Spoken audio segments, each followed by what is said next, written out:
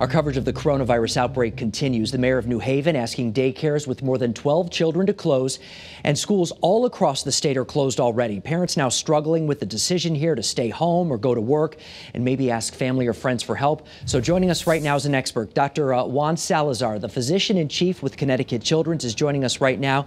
And doctor, thank you very much, first of all, for being here with us this afternoon. And I know there's a lot to talk about, but I have to ask you first, how do parents approach the issue with sleepovers or kind of hanging out with their friends?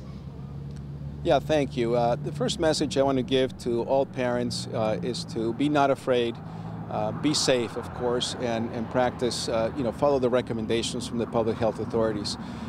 There's some practical issues about this. One of the most important things is that obviously, safety is important for the children, and you have to keep an eye on them like you always do. And as a parent, you will need to provide the care they need.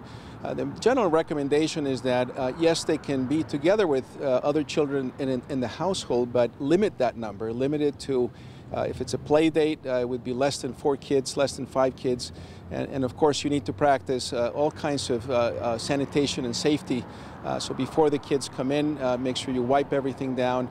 Soap and water works great. And make sure those kids wash their hands 20 seconds. Happy birthday twice is something they need to do. And again, teach them, let them know what they need to do, and I think they will listen to you. Okay, Dr. Juan Salazar from Connecticut Children's, we appreciate you joining us tonight.